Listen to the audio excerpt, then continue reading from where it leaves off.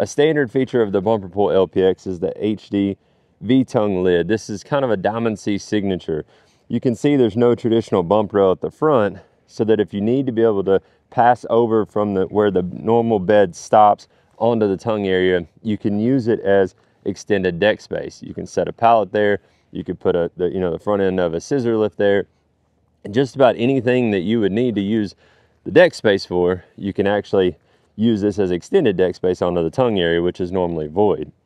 Or you open it up and you have an immense amount of storage inside the tongue: straps, chains, your binders, things like that that you need. You may not have room on your tow vehicle that you'd like to store in here. You can store and then lock out of the way.